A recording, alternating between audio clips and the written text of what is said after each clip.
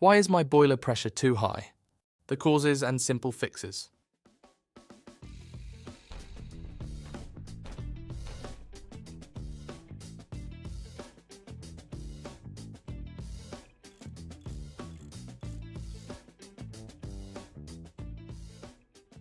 Hello, I'm Reese Powell, qualified gas-safe engineer and Director of Operations for Warmzilla.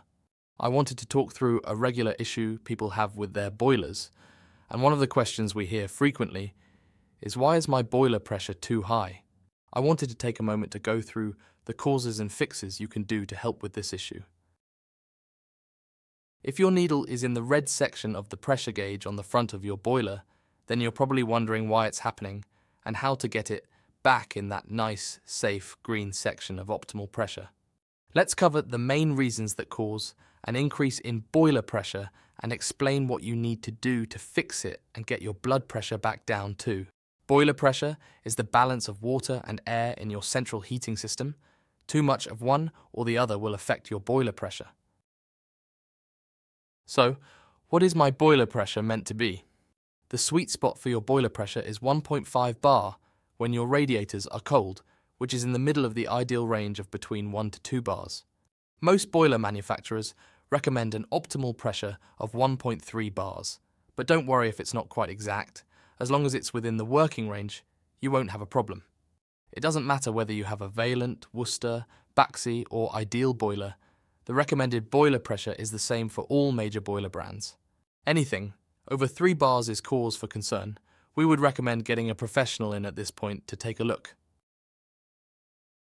Your pressure gauge goes up to 4 or 5 bars, depending on the model, but it's unlikely it will ever get this high.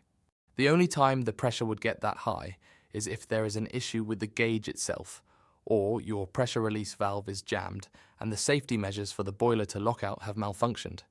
If your boiler pressure becomes too high or too low, your boiler will lock out and cease to function as a safety precaution. An error message will usually flash on the display, letting you know why your boiler refuses to do its job.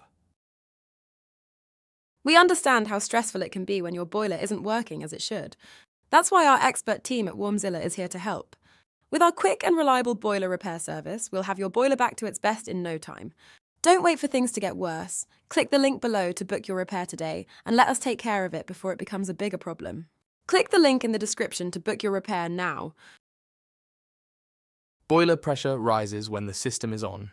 If your boiler pressure is in the normal range when your heating is off, but you've noticed the pressure increases when you put the heating on, don't worry, this is normal. A boiler's pressure will increase as it heats up and drops if it's turned off. It's only a small change in pressure, but it does fluctuate. The pressure increases as you demand heating due to water expansion throughout your system.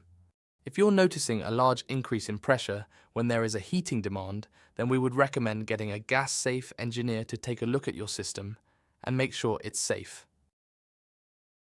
Cause 1. The system has been overfilled with water. Now that we've established what normal pressure is, it's time to look at what could be the cause of your boiler pressure being too high. Overfilling your central heating system is the most common cause of high pressure. It occurs when you repressurize your system by turning the valves on the filling loop. If you leave the filling loop valve open for too long, it will draw too much water into the system, creating an overly pressurized system. You might repressurize your system after bleeding the radiators as air can get into your system. Earlier, we mentioned the balance between water and air in the system. Think of it as yin and yang, too much of one or the other, and the balance is out. It's easy to restore balance to your boiler system, and it won't cost you anything if you have a radiator bleed key.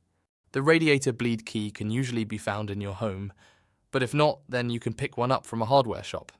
Take your radiator bleed key and insert it into the valve of your radiator and turn it anti-clockwise to release the air, then some water from your system. Have something to catch the water to hand. As water is bled from your radiator, the pressure on your boiler should come down. Bleed some water and then check your boiler pressure gauge to see if it's had the desired effect. This is the easiest and cheapest fix for high boiler pressure issues, and remember to only carry this out when the heating is turned off and the radiators are cold. Fingers crossed it works for you. Cause 2. Check your filling loop valve.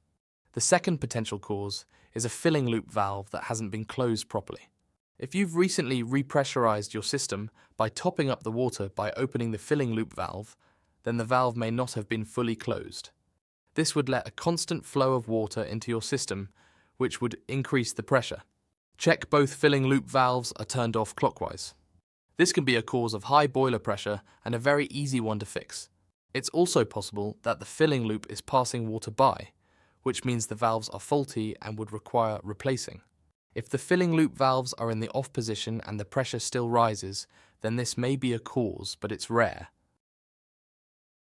Cause 3. The faulty expansion vessel. Your combi boiler will have an expansion vessel inside.